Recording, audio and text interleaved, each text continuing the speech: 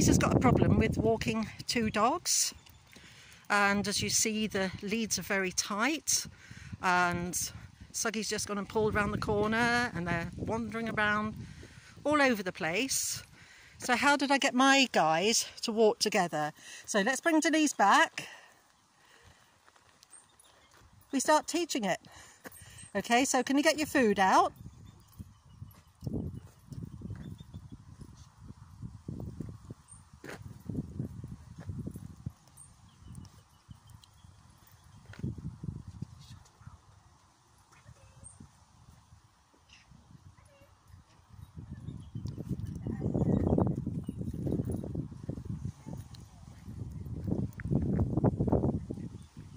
Okay, get your food, get your leads, loose leads, so you're not holding your leads tight as you were, and go for your magic hand with both of them. You can put one on one side, one on the other.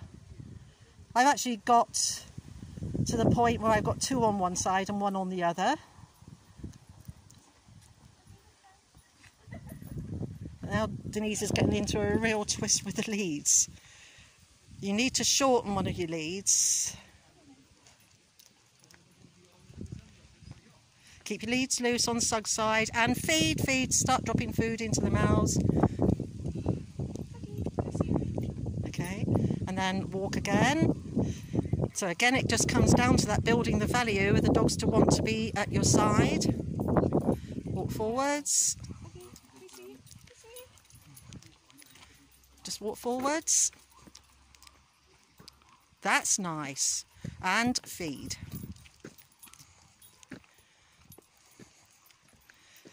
Mark them as well. That's really good. Mark it up. So try and use your marker word rather than good girls. Make it a real strong marker word like yes or nice. The problem with good boy, good girl is it's a long drawn out statement, and it's also something that people use all the time without any meaning. So a marker word is followed by a treat. Yep.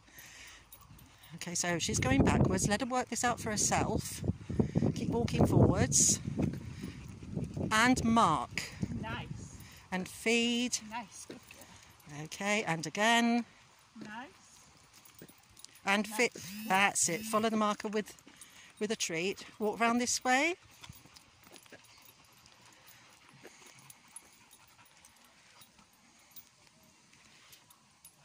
Now Denise has got the police dog type leads. What I would suggest doing is clipping them so that you know, you haven't got such a long slack on them, because you can adjust the length of these leads. That's nice. Mark it. Nice. And feed. So you've got them both on one side now, which is absolutely great. So that's what you work on. Okay. Now, life gets in the way. Life gets in the way. Nice. What I actually used when I was teaching Brecken to walk with the other two was a head collar.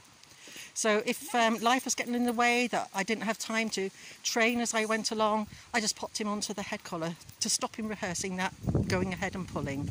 Okay, but even with the head collar on, if I got some nice work, I would just drop some treats there as well. So, right, we better go because this guy is going to come down here and turn round. Oh. Yeah, he uses it as a turning point. So that's what we do. And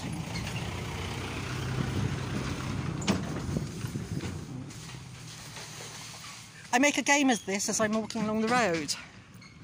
Yeah? Yeah. So all the time that, you know, I had time to do this, I'd be walking along the road and just doing this and doing this and doing this until it just became the second nature.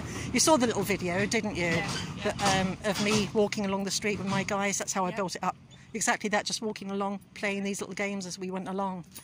Okay, so it's all about building up that value, that you're more interesting. It's nicer to be with you than it is to be over there or over there sniffing. Okay? Okay, brilliant. All right.